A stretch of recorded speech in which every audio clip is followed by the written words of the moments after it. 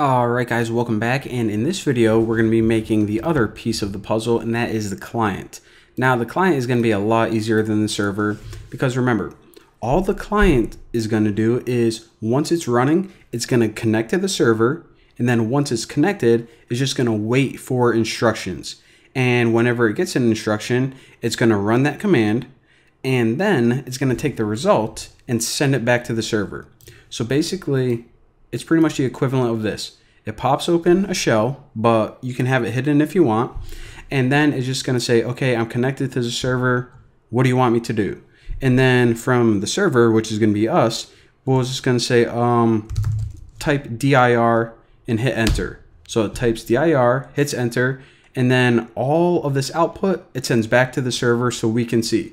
So we're basically controlling someone else's computer by giving it instructions to basically tell it what to do. Now, what you actually need to connect to a server is the IP address, of course. That's how computers find each other.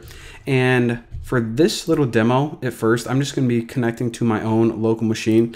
And if you don't know your IP address, if you type ipconfig in the command line and hit enter, then you can get it there. Or, you know, I'm sure you guys can figure out the IP address of your own computer, but there you go. All right, so we're going to import OS.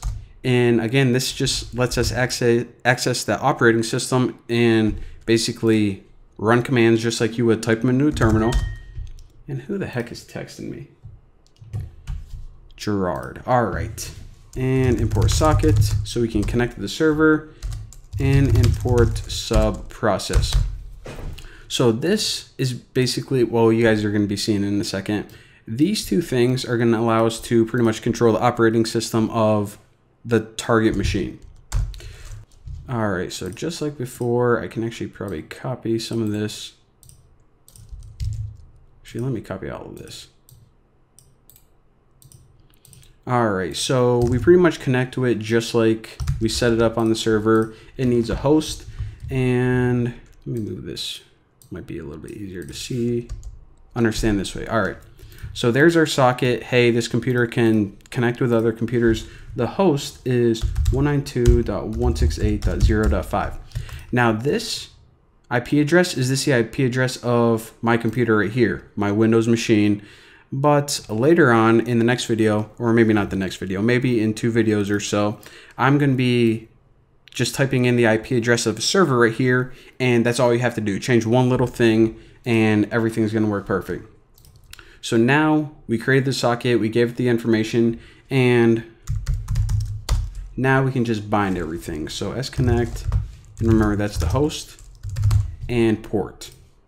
So just connect to my own computer through this port and it's all good. And you can actually set it up through functions, but we already saw that. You can actually make this a class. It might be a little bit better if you do some object-oriented programming, but I'm too lazy, so whatever. So now that we have all of our information, what I want to do is I want to make an infinite loop, because basically once this program's running, it's just going to keep listening and listening and waiting for instructions. And are you kidding me? Like 1 million people started texting me in the middle of my video. All right.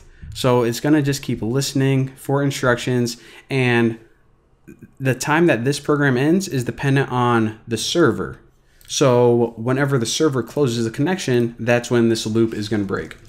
So whatever data it receives is going to be equal to s receive, and then we'll just write the buffer size.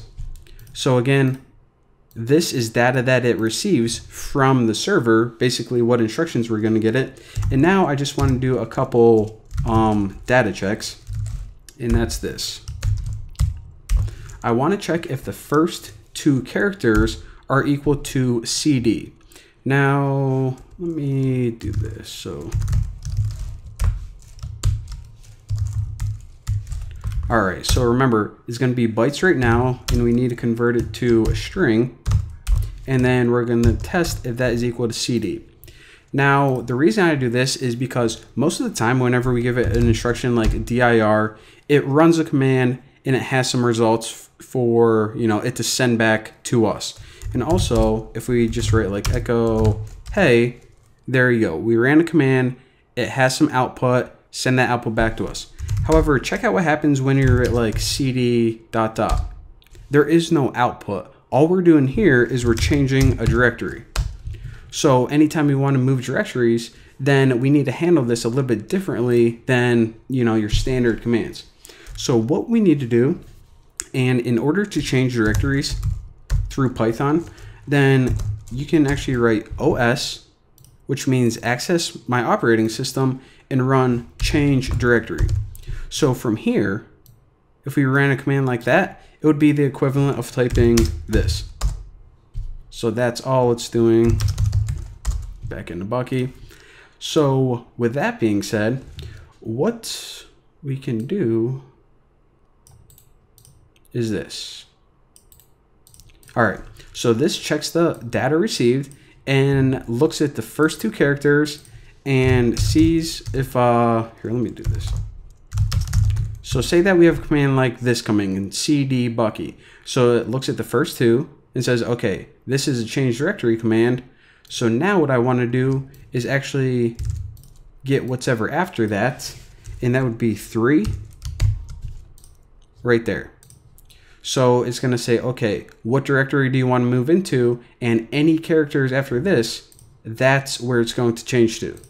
So again, this is basically the name of the directory where we're trying to move. Simple enough.